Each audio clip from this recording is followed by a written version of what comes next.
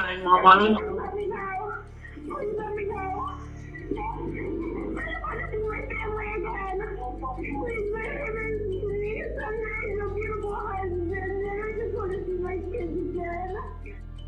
Police emergency operator Bonnell. No, I just got a call from my dad, and his cousin came over his house. He borrowed a shovel and the gas tank with a girl in the car, and she was tied up. And the girl got out of the car, and my dad's cousin went and put her back in the car. What's the cousin's name? Mikey King. Michael King. And what does he look like? I just know he has dark hair. He's white, kind of chubby. What's the cousin driving? A green Camaro. The 911 calls you just heard are related to the shocking kidnapping of mother of two Denise Amber Lee. She was abducted from her home in broad daylight and was blindfolded and restrained in the backseat of her captor's car. While in a struggle with her attacker, she somehow managed to covertly get hold of his phone, and in a desperate attempt to save her life, she secretly dialed 911, hoping to relay enough information so that they could send help. There would be many more 911 calls relating to Denise's disappearance in the hours that followed, but unfortunately, due to a number of errors and mishaps, none of them would be able to save her life, and what would follow was a harrowing sequence of events that would ultimately end in tragedy. This is the heartbreaking true crime story of Denise Amber Lee. Denise Amber Lee was heading toward the prime of her life. As a mother to two precious boys, both under the age of 2, she relished in the joy of nurturing them. Despite her young age of 21, motherhood came to her with an innate sense of ease and dedication, and right from the start she put them first in everything she did, offering up her social life to ensure that she never missed a precious moment and that she was always present to support and care for them. Beyond her maternal duties, Denise was happily married to her soulmate Nathan Lee, whom she first met during her final year of high school. Together they shared countless moments of love, laughter, and resilience, navigating through life's highs and lows hand in hand. Despite their tender years, they embodied a maturity and depth of commitment that many twice their age could only dream of. By 2008, Nathan and Denise had been married for 3 years already and had jumped headfirst into adulthood. Having started a family so soon out of high school, they weren't exactly financially stable, and the reality of providing for 2 little ones on a tight budget was no easy feat. Denise was a stay-at-home mother who took care of her family, while Nathan worked 3 jobs just to make ends meet. His main job was as a meter reader for the Florida Power and Light Company, while he also picked up shifts stocking shelves at a local supermarket and spent his summer weekends umpiring Little League games just to have some extra cash in his pocket. The pressure of being the sole breadwinner weighed heavily on Nathan, but he was determined to give his family the best life he could. And although times were tough and they literally lived paycheck to paycheck, the Lees found solace in the simple pleasures of life. For Denise, nothing was more important than the love of her family, and she cherished every moment spent with them. Materialistic possessions held no appeal for her, as she found greater value in the sentimental treasures that adorned her life. Perhaps the most precious of all was the $40 ring that Nathan gave her on their first Valentine's Day together. While some may have long forgotten such a small token, Denise wore it every day, a constant reminder of the love that bound them together. The ring spoke volumes about their relationship, representing the unwavering commitment and unbreakable bond that existed between them. For the Lees, happiness was not measured in dollars and cents, but in the richness of their relationships and the depth of their love. And even in the face of financial struggles, they remained steadfast in their devotion to each other. In January 2008, right around the time of the fateful event, Denise and Nathan were hustling hard to save up for their first house while renting a cozy home in Northport, Florida. With its serene atmosphere and proximity to their families, it was the perfect spot to raise their kids in a relatively safe environment. They felt content in their cozy home and slept soundly at night, convinced that they were protected from harm. That was, of course, until that ominous day of January 17, 2008. The morning of January 17, 2008 was a peculiar day in Northport, Florida. The air was unusually warm, and the sun beat down on the streets with an almost ominous intensity. But for the Lee family, the day began like any other. Nathan dutifully left for work to start his shift at the Florida Power and Light Company, while Denise stayed back to tend to their sons. They exchanged their usual morning pleasantries, and Nathan promised to check in on her during his break. And true to his word, he called Denise shortly after 11 a.m., eager to hear about their day so far. Denise told him that she was cutting the boy's hair on the back porch, while Nathan listened intently, enjoying the sound of his family's voices. She also mentioned that she had turned off the AC to save on electricity, so Nathan advised her to open the windows and let in some fresh air, and Denise confirmed that she'd already done so. Everything seemed to go on as normal, so Nathan bid his wife goodbye and headed back to work, oblivious to the fateful events that would soon unfold. Nathan finished his shift at around 3 p.m., and on his way to the car, he tried to call his wife again to let her know that he was on his way, but strangely enough, she didn't answer. He tried calling her another 8 times during his 25-minute drive home, and uncharacteristically, the phone just kept ringing. Although it was odd not to have a response from Denise, he didn't become concerned until he reached their house. As he pulled into the driveway of their house, he immediately noticed that the windows were all closed, contradicting Denise's earlier claim that she had opened them to combat the heat. But what was even more alarming was the fact that there was no sign of his wife. As he searched the house, his mind racing with all the possibilities of what could have happened, he made another odd discovery. His 2 sons were sleeping in the same crib together, something Denise never did, and to make matters worse, he also found Denise's phone, keys, and purse still inside the house. He instantly knew that something was seriously wrong, so he immediately called 911. Northport Emergency? Yes, I'm at 7912 Torre Avenue. I just got home from work, and my wife, I can't find her. My kids were in the house, and I don't know where she is. I've looked every single place. After getting off the phone with the 911 operator, Nathan called his father-in-law, Rick Goff. Rick was a police sergeant with 25 years of experience at the Charlotte County Sheriff's Office. Aware of the common tendency for reports of missing spouses to be overlooked, he made it his mission to ensure that the matter received immediate attention. At 4 p.m., detectives arrived at the Lees' residence and found no signs of forced entry or a struggle, leaving them with nothing but a baffling mystery to solve. The house was a dead end, so police began knocking on neighbors' doors in search of clues, and it was then that they stumbled upon a promising lead. One neighbor said that she had seen something suspicious between 1:30 and 2 p.m. A dark green Chevy Camaro driving very slowly past her house, circling back and forth at least 5 times. The neighbor became suspicious and immediately went out into her front garden to see what the driver was up to. She made sure to make direct eye contact with the driver so that he knew that she was watching, but at that very moment, he pulled into Nathan and Denise's driveway. She assumed the driver was probably lost and that he finally found the house he was looking for, so she went back inside and continued watching TV. However, she couldn't shake the odd feeling she had about the car. So about 10 minutes later, she stepped back outside and saw the car pulling away. Though she couldn't see who was inside, she had gotten a good look at the driver and the vehicle, allowing her to give the police a detailed description.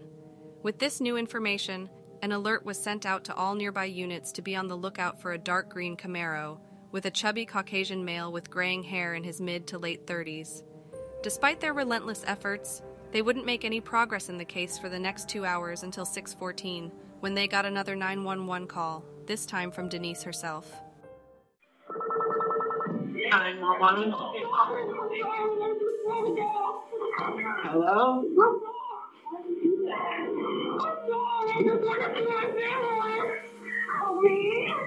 What's the address? What's the address that you're at? What's your name?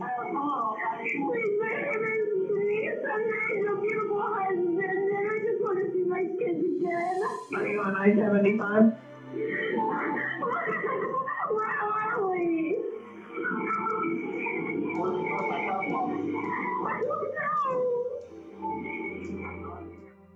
Denise displayed incredible courage and resourcefulness when she found herself in this harrowing situation. Despite being blindfolded and bound in the back seat of her captor's car, she was able to secretly obtain his cell phone and dial 911 without him noticing. In a remarkable display of composure, she spoke to the operator in a way that fooled her captor into thinking she was talking to him. She even cleverly convinced him to turn down the radio when the operator was having trouble hearing her. What street you're on? know this guy that's with you? Can you see, or do you have a blindfold on?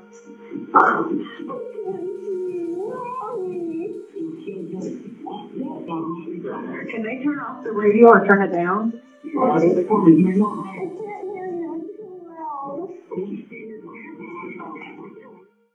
Denise's remarkable composure and resourcefulness during the 911 call, despite being in an extremely distressing situation, is truly remarkable. She was able to provide vital information to the operator, including her full name and street address, while also conveying that she was being held against her will by someone she didn't know. Although she did everything she could to ensure her safe rescue, the unfortunate reality was that the phone her captor used was an older generation device without GPS capabilities, making it impossible for law enforcement to trace the call. They were, however, able to identify the man who had registered the number. Michael Lee King was a 36-year-old plumber who lived just a stone's throw away from Denise and Nathan's home in Northport. His life had recently taken a downward spiral with months of unemployment, bankruptcy, and a pending foreclosure on his home. He was also recently divorced and was left as the sole provider for his 12-year-old son. King had an extremely low IQ, estimated to be around 76, which placed him on the border of mental disability. The low IQ had been attributed to a traumatic sledding accident when he was just 6 years old that left him with severe frontal lobe damage. Despite his difficulties, he had led a seemingly normal life without any criminal history until now. During Denise's 911 call, her captor could be heard mentioning his cousin Harold. Well, just after her call was terminated at 6:23 p.m., the phone lines lit up once more, this time from Sabrina Muxlow, the 17-year-old daughter of Michael's cousin Harold. Police emergency, operator Bono. I just got a call from my dad, and his cousin came over his house. He borrowed a shovel and the gas tank with a girl in the car, and she was tied up. And the girl got out of the car, and my dad's cousin went and put her back in the car. What's the cousin's name? Mikey King. Michael King. Sadly, at the time of Sabrina's call, Denise was a mere 4 miles away from her home. During the distressing phone call, Sabrina confirmed that Michael King was responsible for Denise's abduction. The events leading up to Sabrina's 911 call are harrowing. Michael arrived unexpectedly at his cousin Harold's home around 6 p.m., seeking assistance with his lawnmower, which had apparently become stuck in mud in his front yard. He asked to borrow a gas can, a flashlight, and a shovel. As Harold handed him the items, Denise suddenly leaped out of Michael's car and sprinted across the road, shouting for Harold to call the police. Michael chased after her, and after catching up to her, he forcefully pulled her back to his vehicle before shoving her into the back of his car. It was also during this altercation that Denise managed to take Michael's phone from him, and how she ultimately managed to call 911. When Harold witnessed this particular scene, he immediately went to his cousin to ask what was going on, but Michael immediately dismissed his concerns and told him not to worry about it, before hastily speeding off. Harold's gut instinct told him that something wasn't right, but he tried to rationalize it as just another domestic dispute between Michael and a new girlfriend, given his cousin's tendency to engage in tumultuous relationships. But as the minutes passed and the more he thought about what he witnessed, the weight of the encounter continued to gnaw at him. He knew that he couldn't remain silent, and he needed to tell someone what he saw.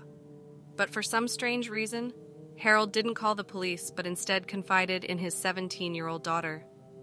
Perhaps it was the fear of implicating himself, or the worry of being labeled a snitch, but either way, there was no doubt that his actions that day drastically reduced the chances of finding Denise before it was too late. At 6:30 p.m., just 7 minutes after Sabrina Muxlow's call, another 911 call came in. The caller was a woman named Jane Kowalski who was traveling down Highway 41 near the Charlotte County line. While waiting at a stoplight, Jane heard what she believed was a child screaming in terror coming from the car next to her. Her heart raced as she looked over, only to lock eyes with the driver, a chubby white male with graying hair driving a Camaro. What sounded like a child screaming to Jane was actually Denise screaming for her life, in hopes that someone would hear her. 911, where's your emergency? Well, I'm on 41 going south, and I'm going to do a cross street right now. I'm on Chamberlain. I just crossed Chamberlain. I'm on 41 going south. And I was at a stoplight, and a man pulled up next to me, and there was a child screaming in the car. Not a What happy. kind of vehicle was he in? It's a blue Camaro, in the 90s or early 2000s or something. Okay, it was a baby or No, it was a child. It was about more than how old? you know what? It's dark, and I turned to look at him, and he's a white male, sort of light-colored hair, sort of plump. He's behind me now, and I tried to slow down so he could pass me and I could read his license plate. Okay, ma'am, don't hang up, okay? I'm not. Okay. I believe he's still behind me. I'm at Jinx Drive. I'm just crossing it. I'm going very slow, like 35 miles an hour on 41. And he's behind you? I believe he's behind me. He has not passed me, and he's going slower than I am, which is not right because we're holding up traffic and stuff. But I think that he saw me look at him, and I'm not trying to be over dramatic here, but he's going even slower now. And is he pulling over? Oh shit! And he's going to turn left on Toledo Blade. He's turning left right now. Oh. And it is, and I'm in the other lane. And okay, now it's green, and the green arrows, and he's going now. He's turning left on Toledo Blade. Yeah. Do you want me to turn? Try to follow him, or? Okay. Does he want her to follow him? Okay. Can you turn? Oh. He just turned on Toledo Blade. I don't know if I can catch up. There's a bunch of traffic, and I can't get over. Oh boy. A child in the car, someplace between 5 and 10, and it was banging on the window And screaming. and crying. And screaming. Like screaming. Okay. And not a happy scream, like, get me out of here scream. Left on Toledo Blade. Okay, well, you lost him, and thank you now, and we really appreciate you calling us. Okay, can someone follow up with me? I mean, Wait, hold on, ma'am. Okay. Having been near the Sarasota County line just moments ago, Jane thought her call went through to the Sarasota County Police Station, but she actually crossed the county line and her call was diverted to the Charlotte County Police Station, where Denise's father works. Jane did her best to stay with the driver and even tried to get the license plate off the vehicle, but Michael seemed to be onto her and would slow down whenever she did, making it difficult for her to have a good look at his plates. This is when Jane made her 911 call, and when Michael made a sharp left on Toledo Blade, speeding off toward Interstate 75. Police finally had the information they needed as well as the location of the car, but this is where things would take a frustrating turn.